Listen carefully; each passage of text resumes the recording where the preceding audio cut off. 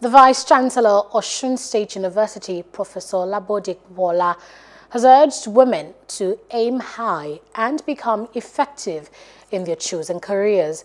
Professor Kupola said this in his address at the maiden edition of the celebration of International Women's Day in the College of Humanities, Ikire campus of the institution. He urged policymakers to listen to women's expertise and have confidence in their research. He also admonished the staff and students of the school to believe in the power of women's solidarity and strengthen women's networks and coalitions. Also speaking at the occasion, the Dean, Faculty of Arts and Culture, Professor Rotimi Fasson, pointed out that it's a sign of inferiority complex for a man to discriminate against women. Women need to see that they should not be relegated to the background. They should stand up and bring out the best in them.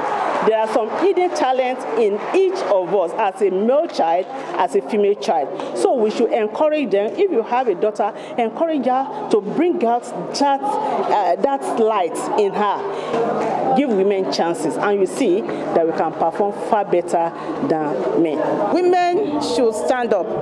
Stand up not to fight, stand up to occupy your place.